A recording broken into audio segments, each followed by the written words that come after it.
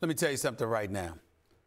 Tony Romo should have been considered a career change. As far as I'm concerned, he's got a beautiful wife, beautiful kids, beautiful family. He's got a granddad in Jerry Jones who wants him to be. He wants him to just share moments of watching the grandkids and stuff like that. The Thanksgiving and Christmas holidays are just abundance, in abundance with family and loved ones and what have you. He's got a long life to live. You've got broadcasters, broadcast networks wanting him. Yep. He'll make millions doing that, and he could do both. He doesn't even have to pick golf over broadcasting. He could actually do both. So if I were him, I'd give up football and I'd sit up there and I'd go out there and play golf and talk about it. And he's lucky to have job offers, because a guy that wins 2 playoff games in 10 years doesn't deserve to be revered as the star in television. Your favorite he doesn't deserve to be revered as a star.